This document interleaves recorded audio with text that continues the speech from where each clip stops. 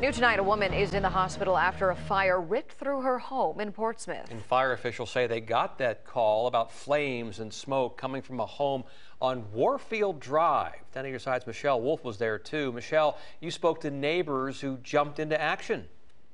Tom and Lena, the neighbors I spoke to tell me they've lived on the block for years, some for multiple generations, and are all very close-knit.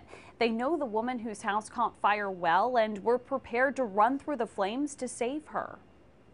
A neighborhood in fear. The smoke was just engulfing the whole house.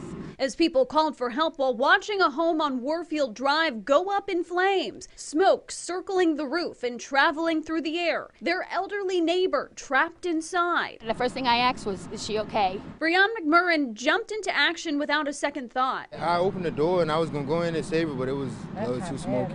Fortunately, both the Portsmouth and Chesapeake fire departments pulled up and quickly rescued the woman inside. The homeowner, neighbors say, is in her 60s and is well known in the area. Her family has lived in Portsmouth for decades. In this neighborhood forever, like at least 50 years. Liz Guerrero, who lives across the street from the house that caught fire, says everyone on the block knows each other and looks out for one another. Many have lived in their homes for multiple generations. Yeah, they're good people, very good people, and this is a very close-knit block. We all look out for each other.